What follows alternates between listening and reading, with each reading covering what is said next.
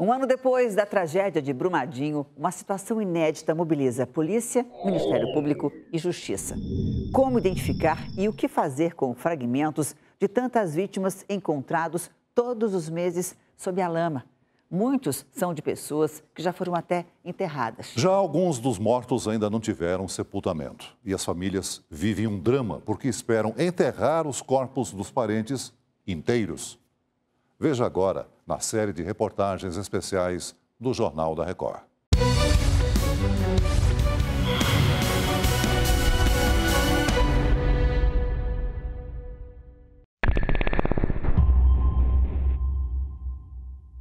O que tinha nesse relatório final? Tinha análise de probabilidade de ruptura nos 4 modos de falha. Quais sejam? Calvamento, erosão interna, estabilização e liquefação. O senhor teve acesso a esse documento? Tive acesso no material compilado.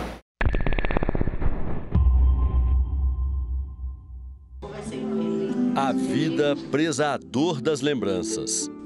A imagem que eu tenho dele é o esposo, o pai, brincalhão, conversando dentro de casa.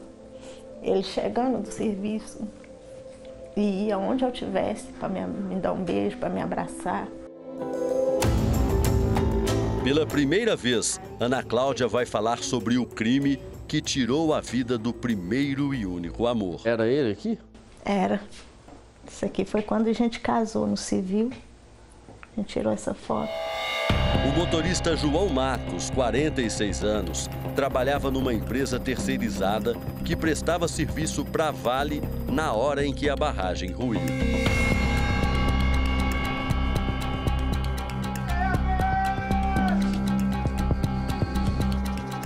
Em um ano de buscas, os bombeiros já vasculharam 95% da lama, agora endurecida. O corpo de João foi o último a ser identificado, mas não o suficiente para que a viúva concordasse em fazer o enterro. Sim. O osso da canela, da perna esquerda, é muito pouco. Tem que ter, no mínimo, 50% do corpo dele.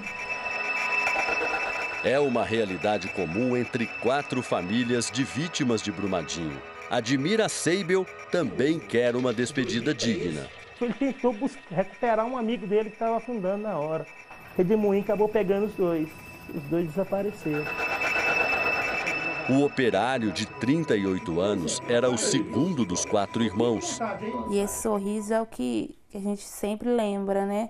Que ele era muito alegre, sempre animava a turma.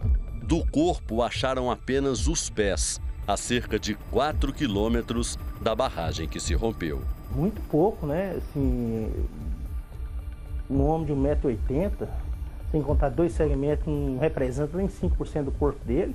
Não tem como fazer sepultamento, não. Mas se você for inteiro para lá, você tem que me entregar ele inteiro. Aí. Até agora, nenhum corpo foi encontrado inteiro sob os escombros. Densa e pesada, a lama escorreu por aqueles vales a 80 km por hora e despedaçou quem encontrou pela frente. Com um número inesperado e tão grande de mortes, foi preciso abrir covas de última hora. Os cemitérios ficaram superlotados numa sucessão de enterros de caixões lacrados, apenas com o que sobrou. Uma situação sem precedentes na história forense do Brasil. Desde o dia da tragédia, este caminhão não foi desligado. Refrigerado e parado no IML, armazena mais de 800 restos mortais. São pedaços de um quebra-cabeça que a polícia tenta resolver sem ferir ainda mais as famílias já destroçadas. Nós já chegamos a ter casos de 13 segmentos de um mesmo indivíduo, né? Geralmente identificados por DNA. Brumadinho entra para a história como um dos maiores índices do mundo de identificação de corpos em grandes tragédias. Maior até que o dos ataques às Torres Gêmeas em Nova York, que não chegou a 60%. A gente está aí com 95%, 96% das vítimas identificadas. E aí fica o dilema a cada resto mortal identificado. Ligar ou não ligar para informar os parentes? A grande maioria das famílias pede para não ser comunicada em caso de identificação de novos segmentos. E a Polícia Civil, através do Instituto Médico Legal, respeita esse desejo da família. Depois que as buscas forem encerradas, segmentos de corpos vão ser cremados ou levados para um memorial em Córrego do Feijão. Aos parentes, resta uma única escolha: lamentar o que poderia ser vivido ou celebrar o que se viveu.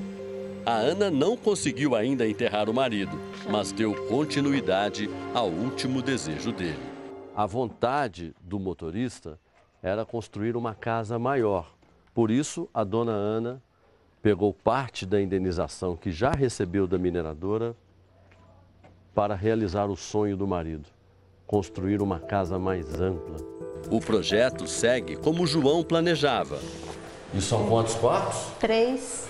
E a senhora vai morar aqui com os 2 filhos? Vou. Uma casa grande para corações vazios e apertados. Já há um ano se passou e a ferida ainda está aberta. E enquanto eu não conseguir enterrar ele, acho que vai continuar aberto. Eu conversei sobre essa série especial com o repórter Luiz Gustavo e também com a editora Camila Moraes. Você pode ver no r7.com e nas redes sociais do JR.